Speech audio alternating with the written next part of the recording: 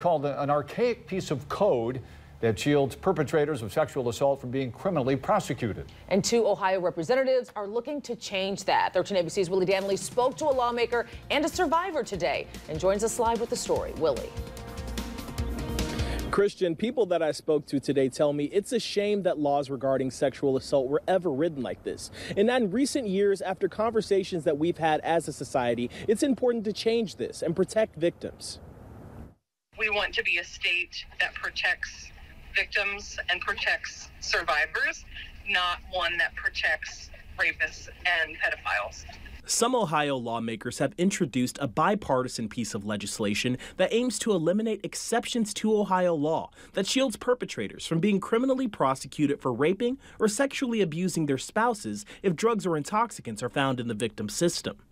Representative Jessica Miranda is the bill's primary sponsor, and this isn't her first attempt to change this. Lawmakers didn't do what they should have done and fix this so that we can get rid of this archaic exemption for spousal rape in our state. It's just the right thing to do. According to a Department of Justice survey, about 33% of rapes in the U.S. are committed by a current or former partner. Ronche Allison is a domestic violence survivor and sexual assault advocate. She tells me it does not matter who the perpetrator is or if the victim had taken any intoxicant. It being under the influence, that does not negate the fact that they're, just, hey, take advantage. No, that's not.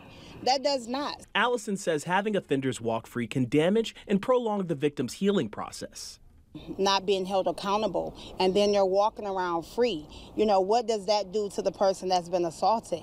They're living in bondage. They're living peeking over their shoulders. Representative Miranda says changing this outdated wording sends a message to the perpetrators that behavior won't be tolerated.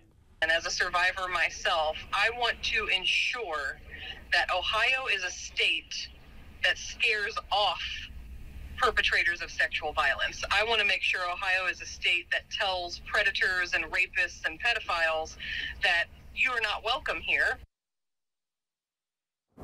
So what's next? Starting the first week of June, House members will begin to hear testimonies from survivors and organizations that represent them before House Bill 161 will head to a vote.